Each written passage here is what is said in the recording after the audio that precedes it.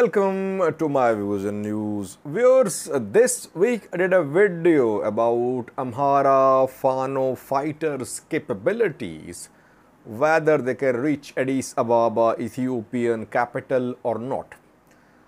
After that, I received lots of messages, phone calls, emails. People from all sides contacted me. Some people close to Fano shared their input. People from Oromia, from Tigray, they shared their views about Fano's capabilities. I received new insight into how Fano wants to achieve its objectives. Why does Fano believe that it can remove the government, whether by reaching Addis Ababa, Ethiopian capital, or not? But obviously, target is the government, federal government. Ethiopian PM Abiy should be removed, according to Fano. There are 5 main points which I understood, which are the foundation of Fano's fight. Based on these 5 points, Fano fighters believe they have a chance. They can remove the government. They can install the government of their choice. Which 5 plans, which 5 points? I'm not talking about ways and means.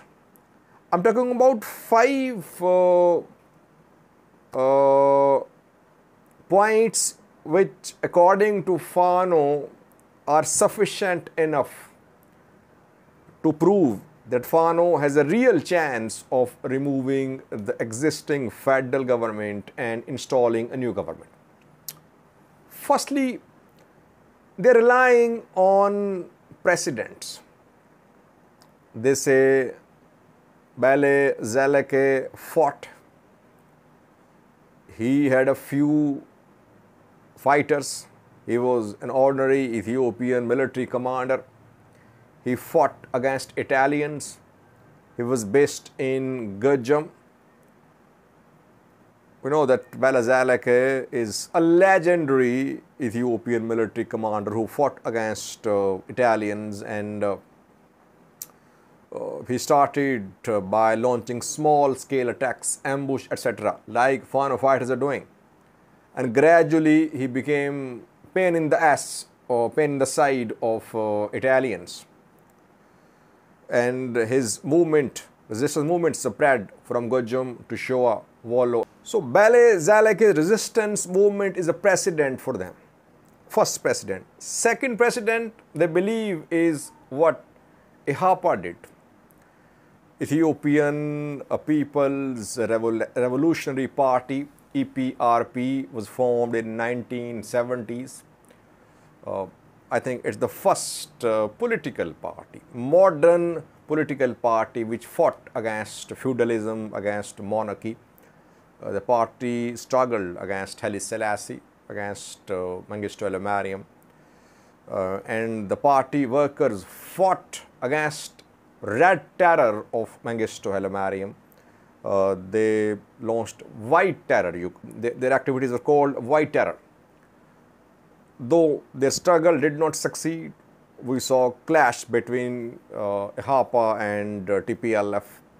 Later, TPLF and EPLF jointly removed Mengistu. So, for these Fano fighters, Ihapa's struggle is also a precedent. 2 precedents. They believe that in Ethiopian history, the way that in Ethiopian history 2 precedents are there when such resistance movements were launched, like the one which is being launched in the Amhara region. So, they believe that they won't repeat past mistakes, like Ihapa split. It could not stay united. Ultimately, the movement became insignificant. So they are first relying on precedents that there is history of such struggles.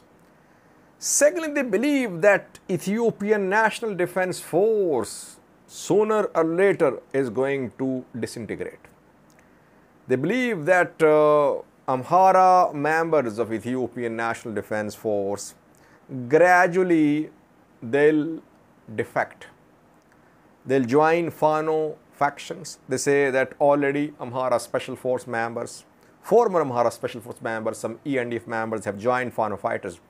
Large number of ASF members have joined Fano fighters, and they say that if this war goes on, ENDF will not fire at Amhara people, and we could see Amhara members of Ethiopian National Defense Force defect. They'll join Fano factions, and ENDF won't be able to stay united.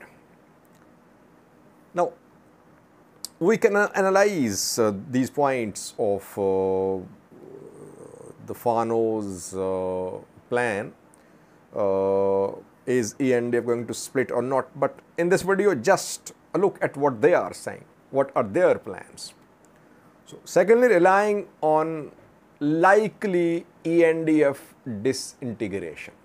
By the way, Tigray kept on claiming that ENDF was no more an army. It had been considerably weakened. Still, we saw that fight went on. ENDF and EDF ultimately forced Tigray fighters to lay down arms. Not small arms though. Tigray fighters still armed with small weapons. Second point, ENDF is going to disintegrate. Not in coming days, but if this war goes on, Fano fighters believe ENDF won't be able to stay united. Thirdly, government. PM Abiy's government. The point number 3 of this plan, which is about government's strength, it is about how strong the government is, and the Fano faction believe government is weak. That PM Abiy's government is very weak. It cannot withstand a big rally of less than 1 million people. And they say that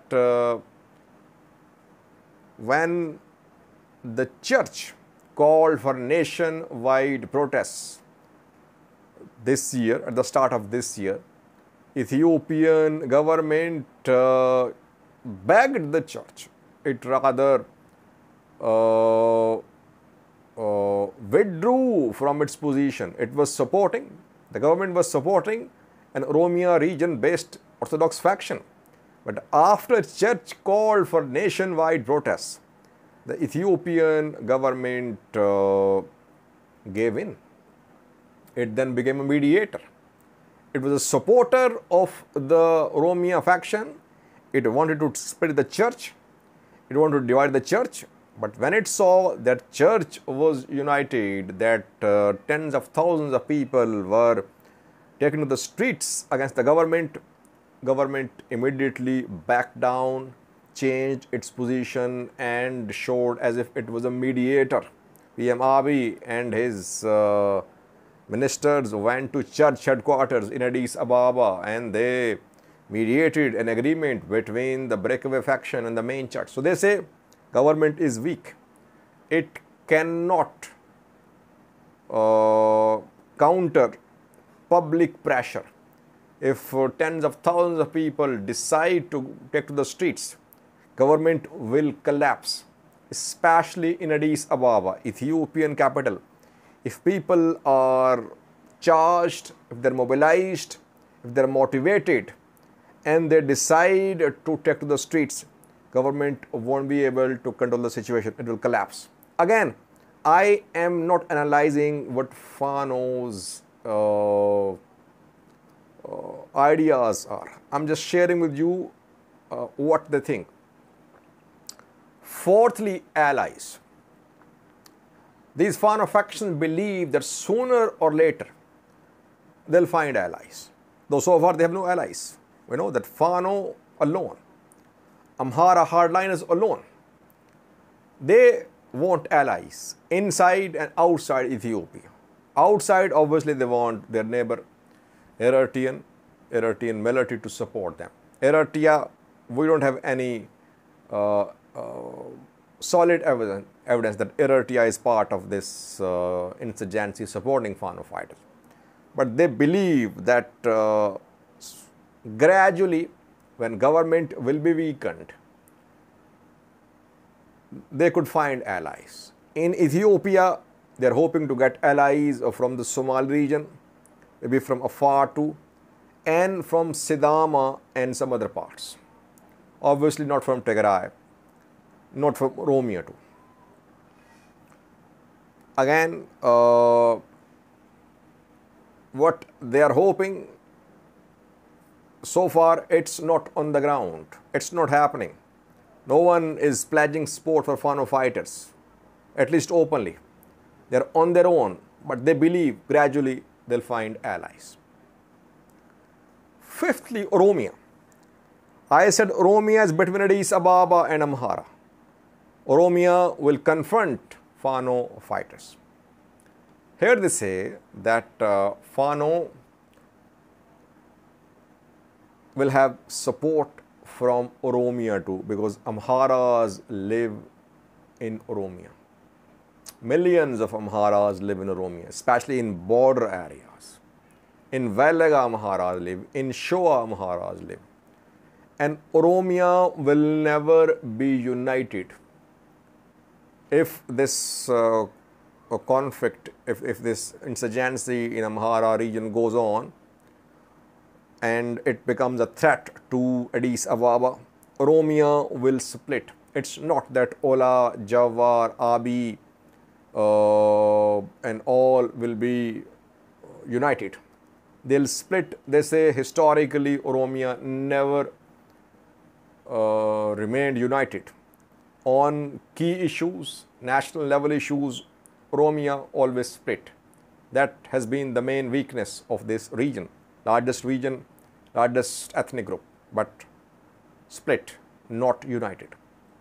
These are 5 main points, and they believe that PM Abiy, his government is going to be weakened, and PM Abiy is going to start some adventure in coming months if his government is weakened. He might try to start some war against a neighboring country just to get support from Ethiopians, to deviate people's attention from what is happening in Amhara, to put Amhara groups in a difficult position, that will they support the war or not. So they think that PM Abiy could wage war on Eritrea, claiming that Assab should be a part of Ethiopia. Ethiopia should have access to Assab. So that is what they believe. They think they have a real chance. And they don't want to reach Addis Ababa. They believe that they can achieve their targets by being in the Amhara region too.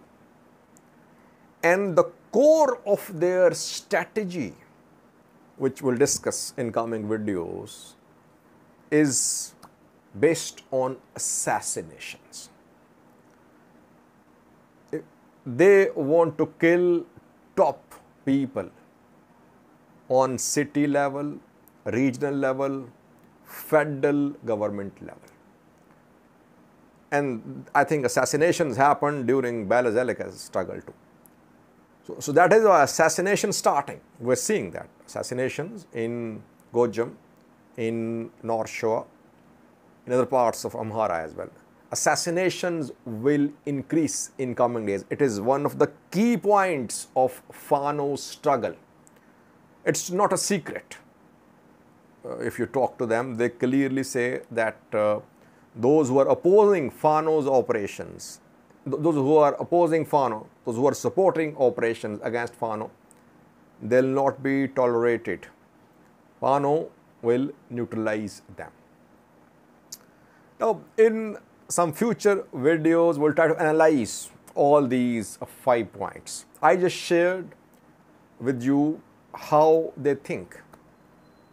Because people criticize, people say that Fano fighters don't have any chance to reach Addis Ababa to remove the government. That is what they think.